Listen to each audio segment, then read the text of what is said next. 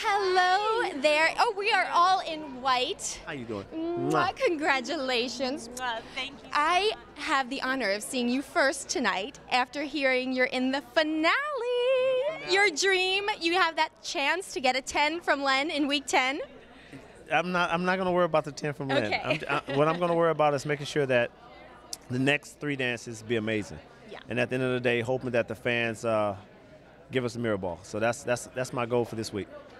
You're not used to being in Jeopardy up there. What was going through your mind for that mere moment? Luckily only a moment. I had already started crying.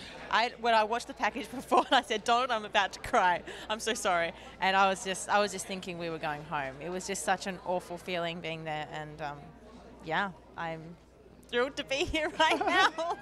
Okay, so what finale plans have you made yet? Anything? Any plans? You know, because let's hope we got there and you're there. Yeah, of course. We've made plans for the freestyle, and we've started, practicing some lifts, some tricks, and I've made sure that I've got, some very clever choreography in there and stuff that people haven't seen before or haven't seen Donald do. So, yeah, it's going to be exciting. Yay! And hey, yay! You had Packer Nation here supporting you.